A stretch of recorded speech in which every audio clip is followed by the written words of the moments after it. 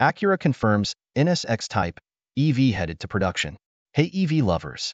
Welcome to EVpedia, your ultimate hub for electric vehicles. If you're as excited about EVs as we are, hit that subscribe button, give us a like, and drop a comment below. And if you want to help us bring even more amazing content, consider giving us a super thanks. The car will be based on Honda's 0 Series electric platform and debut in 2027 or 2028.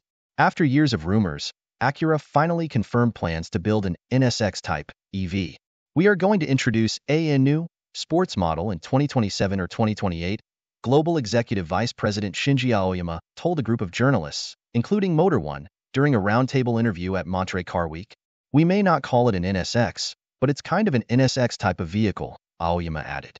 He went on to say the car would ride on Honda's new 0 Series electric architecture, which will underpin its first electric sedan set to launch in 2026. A third-generation NSX has been rumored since 2021, when Acura Vice President and Brand Officer John Ikeda said in an interview that there's gonna be another NSX. Our development approach for this new 0 Series car is thin and light, Aoyama said. So this means, basically, how to make the platform thinner than other existing vehicles. So even with battery dimensions, we are trying to make a thinner vehicle so that we can realize a lower height vehicle. This means that we can realize a larger cabin as well. An all-electric NSX would have big shoes to fill. The last version, which ended production in 2022, used a twin-turbo V6 and 3 electric motors to make a combined 600 horsepower in Type S form. It looked great and handled well, able to take the fight to contemporaries like the McLaren 650S, Lamborghini Huracan, and Ferrari 488.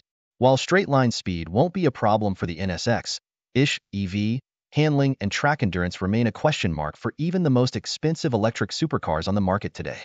Plus, there's the issue of sound.